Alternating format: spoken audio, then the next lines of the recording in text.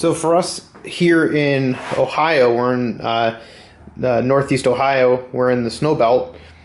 We get a ton of snow, absolute ton of snow. If it's not snow in the wintertime, it's rain. But anyways, our hives are pretty much the furthest. They're all the way in the back of our yard, and I don't want to take a chance of having a really bad snowstorm and forgetting to go out there and clear out their entryway. So what I did here was I just kind of made a temporary awning for the beehives.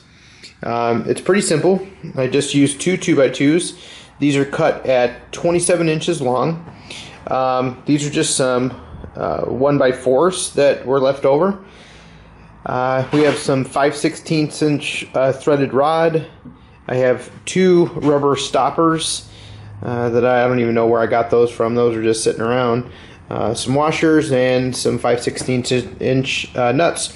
But all you do is you pretty much just unscrew the ends here. You pull the threaded rod out, and you just pull this out. So this is made so if you pull the threaded rod out here, you can just kind of slide it in from the front of the hive, and you can put it at whatever angle you want, however steep you want it, and that's pretty much it. But it'll do a good job because the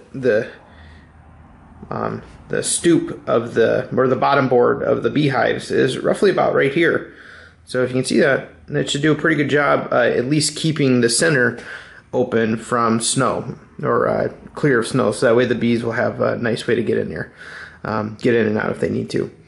But yeah, it's a pretty simple design, and we'll see how it works over the winter time. We'll see if I have to make it longer, which I doubt, but it's just about it. Alright, well, I hope you enjoyed this video. Give me a thumbs up button, or hit the thumbs up button, and leave your comments below.